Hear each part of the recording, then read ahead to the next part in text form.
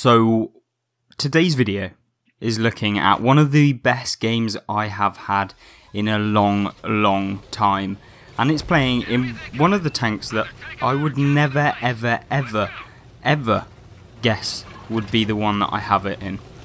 Now, what tank is it? It is the M56 Scorpion, so this is the tier 7 Scorpion. No, it's not the broken tier 8 German one, this is an American tier 7 tank destroyer with pretty good camo. Let me not beat around the bush. This thing, excuse my pun, but this thing is just absolutely ridiculous within the game. It genuinely, if you get it in the right position, I'm talking about, it's not an actual broken tank, it's not overpowered, it's not one that will make you win every single game that you play in. But what it does offer is, if you know the mechanics about spotting, you know how to position yourself in the right kind of areas, you know how to move and that sort of thing within World of Tanks, this one will basically be able to serve you up some crazy games, as you're about to see. So, obviously, we are playing on Abbey. It's kind of a hard map, I guess, for the Scorpion, because it doesn't offer too many areas. I guess you've got to be pretty campy, but you have to kind of hope that the enemy team kind of win for you to have a good game, because if they don't kind of win and then take the middle, you kind of get left out of the game. You can't really advance because you are a non-turreted TD, although you have a good gun arc. The only problem is that you are quite, well, you have no armor. And when I mean no armor, I literally mean no armor. This thing gets like 1mm of armor on the front of it, which means if anyone rams you, this could be a light tank could ram you for way more damage than you would ever deal back to them. This thing is just absolute paper. When we talk about paper tanks, this one is the epitome of paper tanks. But what it does do is have this great DPM that you can use super effectively, and you can definitely try and carry games, especially when you're top tier, and even when you're in tier 9 games. If you play very passively and you wait for your opportunity, this tank can rack up damage that you wouldn't have guessed it could have.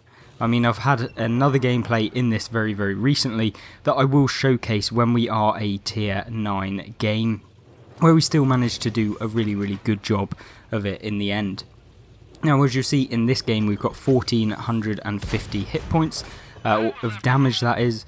Unfortunately, we only have 820 hit points, which is, yeah, not too many. But what we can do is, you know, secure this left-hand flank. If anyone moves up, anyone is super aggressive, if anyone basically does any of that, we're going to outspot them, because of the view range and the camo rating of this tank means that, yes, this T-3488 is sat there, but it doesn't matter, because we have broken camo to the point where he would never spot us. He's still outside of our, like, detection range. He would have to have really high kind of camo or spotting crew to be able to detect us. And as you can see, the boogie or the buggy or whatever you want to call it moves up a little bit too far, and we take him out. Now, T-3485, he's out of the game. Churchill 1, what's he doing? Well, you're about to find out. We to put 1 into him, we're up to 2,700 damage already. And you see, what he does is he goes behind a rock. Now, something you can learn right here. He goes undetected. What does that mean? Well, he's going to come out, isn't he? And there we go. We shut him down. Although he was undetected, does not mean that we won't be able to spot him. We won't be able to deal damage. It's very easy if you manage to kind of think about that. You know, he's probably more than likely going to come out, so we might as well shoot anyway. If you don't, no problem really, but if you do, then it's all good. We try and put 1 into the T-3488, but we bounce. What? Yeah, crazy. Put another 1 into him very quickly. After, we've then got a T-67 who's deciding he's going to come up this flank, and we put 1 into him. Unfortunately, we get hit by the IKV there, which was really unfortunate. We tried to put 1 into him, but unfortunately we miss him, which is actually really bad news. I tried to blind fire him there. Unfortunately, we don't manage to. And what we do now is we go towards this bush to try and outspot. What I should have done right here is actually pull back behind the bush so we don't take that IKV hit right there that we just did. So very, very unfortunate. Another round comes in there. And yeah, now we're only on 380 hit points. It's 4 versus 3. Not a particularly great kind of scenario, especially with our heavy tank being on so little hit points, and the T29 still being on about 1,000 hit points as well. So, not the best game you could possibly think of. Now, because we missed the IKV, it does leave us in a bit of a rubbishy spot, if that makes sense, because he's going to be trying to be aggressive now, and what we're going to try and do is get into this spot over here to just detect him if he's going to come right around, if that makes sense, down the 8 line. Now obviously our teammate spots him in just a second, and what we try and do now is actually try and turn left and go into the position just to our left to be able to get a shot on him. Now unfortunately he's way too far up for us to be able to get hit on, but what it does mean is we can now move into the position that we were just at, and you see that you get line of sight right the way down this line, and of course he is facing away from us. What is he going to do here? Well, we're going to shut him down, that's what. Yeah, decent game so far. 3,389 damage in the M56 Scorpion is absolutely fantastic game. It could end here and we could have a fantastic one, but let's make it good. Let's make it even better. T29 is now moving. We're going to put one into him. Unfortunately, we don't actually manage to hit him, but what we will do now is go for another shot, and we do hit him with that one. Now, interesting, T29 isn't getting spotted there, which is really, really annoying. So what we are going to do is we're going to relocate, we're going to move, we're going to get into another position, because that's kind of what you need to do in this tank. Make sure that you surprise enemies by just putting yourself in some areas that they're never going to expect, you know.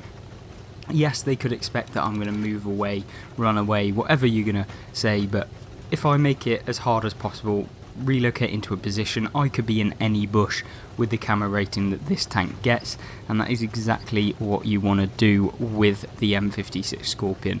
Just a fantastic one. I guess the next gameplay kind of features camo and making sure that you put yourself in the right bush, and how to use the camo mechanics to the best of your ability. A little bit better than this video, but this one is all about positioning and putting yourself in the correct position just to be able to actually win or try to win the game. Now, we put one into the GW Panther here, which is really, really decent. That means he's a one shot now. We will definitely be able to take him out in one shot, and so we're now up to 3,814 damage in the M56 Scorpion.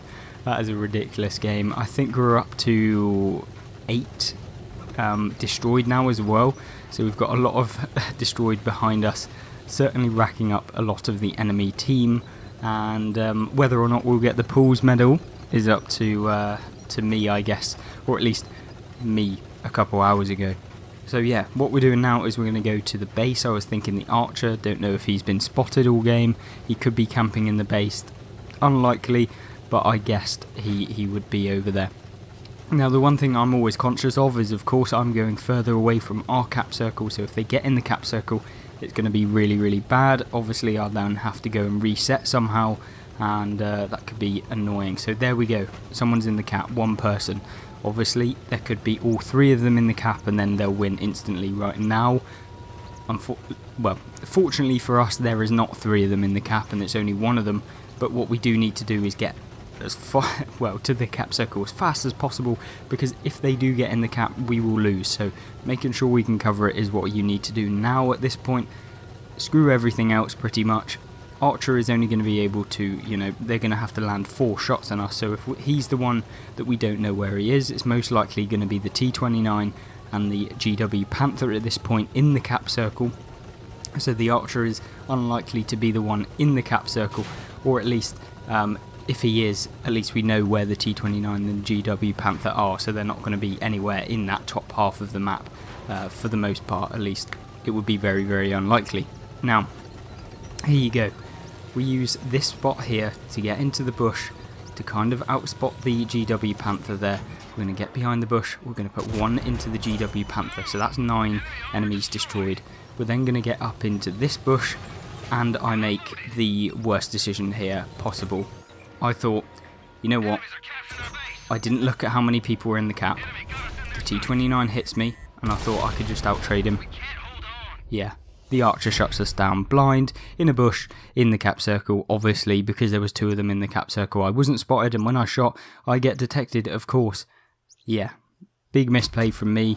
Fantastic game from me, though, if that makes sense. 4,169 enemy, damage, 9 enemies destroyed, which was an amazing game. You know, it could have been that Paul's medal if I just played it a little bit better at the end. Obviously shouldn't have fired, should have got in that bush where I dealt damage to the GW Panther, just focused the T29 blind. He'd have probably not been able to do anything, would have played a little bit better there. And then I could have moved up, used my knowledge of the M56 Scorpion and the camo factor of the vehicle to be able to outspot the archer, and then, you know, he'd have had to land 4 shots on us before he could actually take us out. So yeah, really, really good game. Unfortunately, we don't get the win or the Paul's medal, but we do pick up the Radley Walters Ace Tanker, Devastator, Top Gun, High Caliber, Sniper, Fire for Effect, Duelist, and Bruiser. So really, really good game, not gonna lie. Hope you did enjoy this one. We have got another gameplay here for you, just to show you some more of the kind of camo mechanics and try and teach you about the camo mechanics to be able to perform better in your games when you play in your tank destroyers, your light tanks, or your medium tanks. Not particularly your heavy tanks, because let's be honest, you don't really want to be camping at the back in your heavy tank, but let's get into it right now. Right, so second gameplay, we are here on Cliff. This is of course a really, really nice map in terms of if you can stay at the back and you can use your camo, stay undetected, you can get some shots on the people that try to go up the hill on Cliff, and then anyone that pushes aggressively towards the right hand side of the map, using the mini-map at least. So yeah, really, really good kind of place for us to take the tank. Now at the beginning I'm a little bit of a bot, play a little bit weirdly, I kind of not really paying too much attention. I'm like, what? I thought it was on the other side. Yeah, and now what we're going to do is we're just going to back up into the right kind of position for this tank, which is of course behind as many bushes and as far away from the opponents as possible, because yet again you've got no armour, literally no armour, and very unlikely that you'll bounce anything, and certainly don't want to get hit by a T49 as we back up there right into the ridge, which was a bit annoying, but okay. First one into the T49, no way he will spot me unless he has godlike accuracy. Put another one into the light tank that's trying to get up the hill. Now what we do is we use our knowledge of the physics system to be able to get up onto this higher perch up here, which allows us to get some better angle on the people on top of the hill, and also we can put some of these like bushes in the way, I guess, to be able to have some better games. Now, I'm a bit lazy in this game. Was auto-aiming that guy, and of course we miss when we auto-aim because it's centre and mass, and of course it's just his turret showing, and we're getting a bit unlucky with the accuracy here. They're all going all over the place, which is obviously not ideal when you're trying to snipe the turret of a T49. So what I try here, I'm just continuing to be a bot in this game, at least for the beginning, until we decide to actually make a move and do something, because we should probably start doing something in a little bit. We're just trying to get as much damage out as possible. Of course, here you see the Korean pattern as we put one into him, and you'll see him later on. Yeah, what we're doing now, obviously help out our teammates as much as possible as we bounce off of a T49. What on earth just happened there?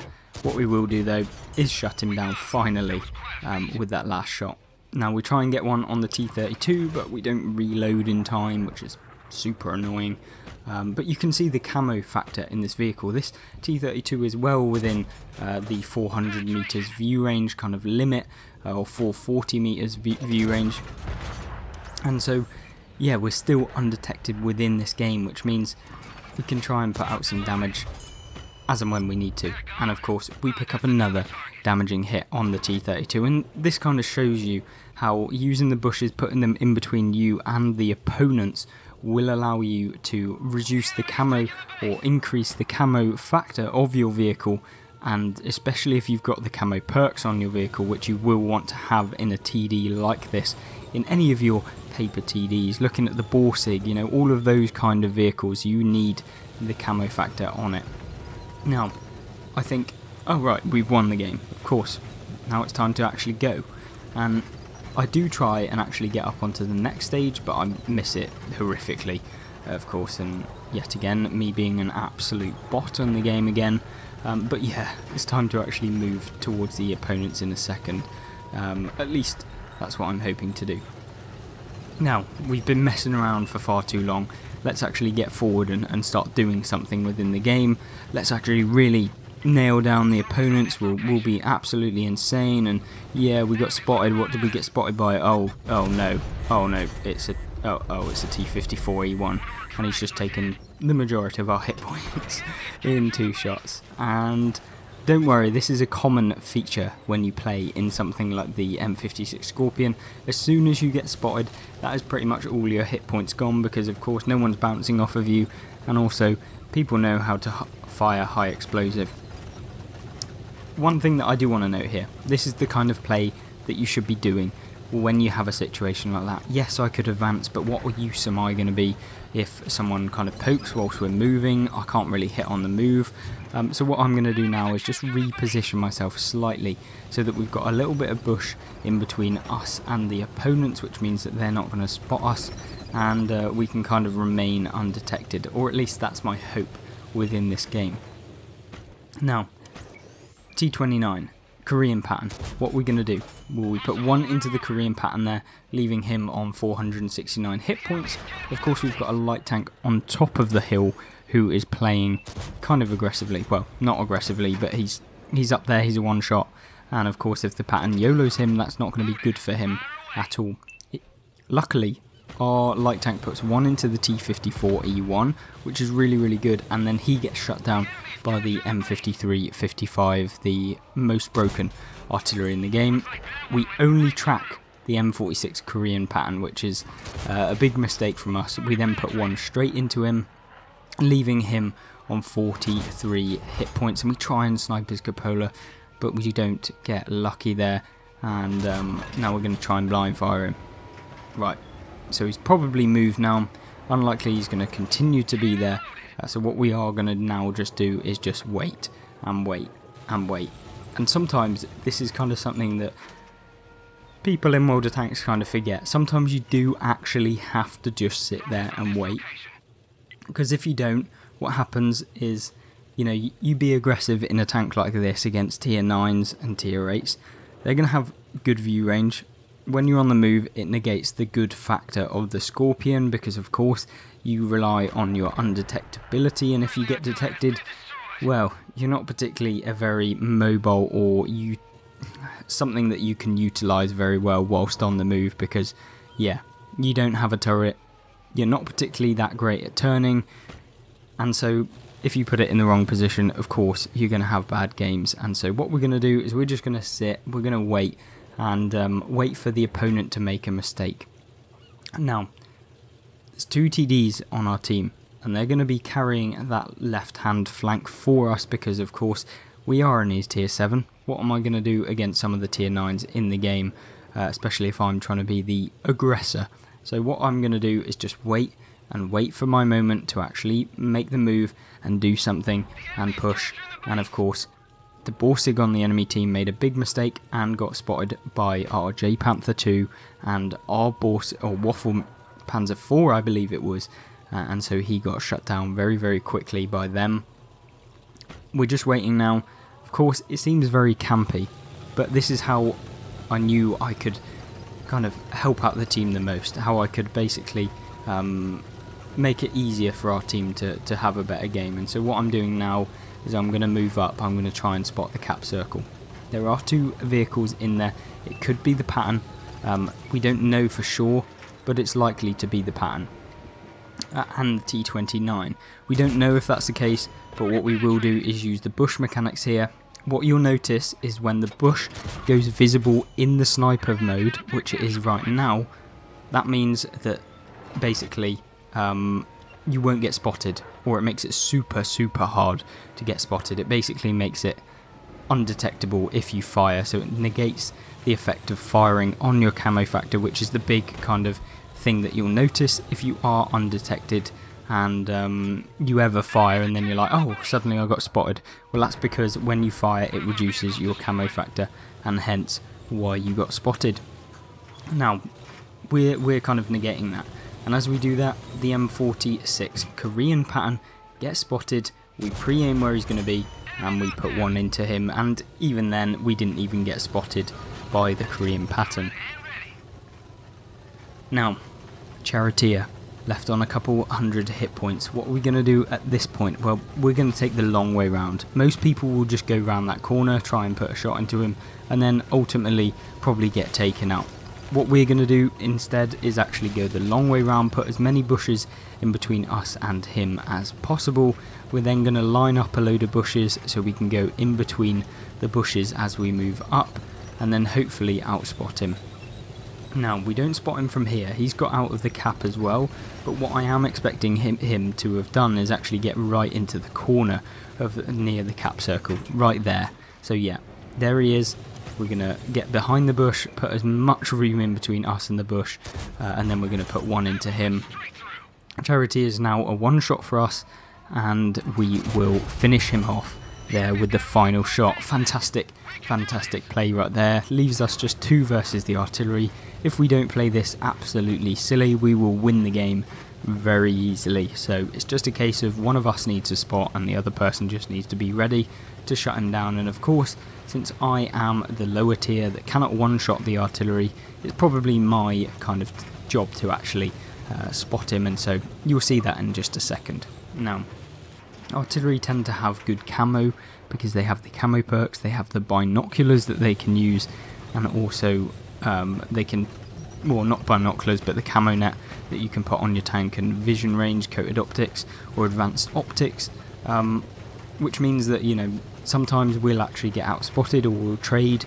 And of course, when you're in a tank like this, artillery doesn't tend to move, which means that if you don't spot them outright where you're moving, it kind of makes it very hard for you to spot them, because obviously when I'm on the move I don't get as good camo, and so the artillery is stationary, so our camos kind of work out to be approximately the same. So when I spot the artillery, they'll probably spot me because they're stationary, I'm moving. That's kind of how it works, or at least for a tank like this. Of course, if you're in a heavy tank, you'll pretty much get spotted and then you won't even spot them. So yeah, think about that when you're playing in your tank classes. Use that knowledge of the spotting mechanics within the game, which hopefully this video has kind of showcased a little bit. I don't know if it has, or if I've explained it well enough, but I have done a video on it before to try and kind of guide you guys, but hopefully this one's also kind of adding to it. Now, what you see here is, of course, I know that the artillery is probably going to be back there. There's just a lot of bushes in the way between me and the artillery, so what I am going to do now is just move up aggressively. I'm going to then take this shot right down here after we've spotted him, and now he can't hit us, but our waffle is never going to get spotted by the artillery. We wait for him to put one shell into him.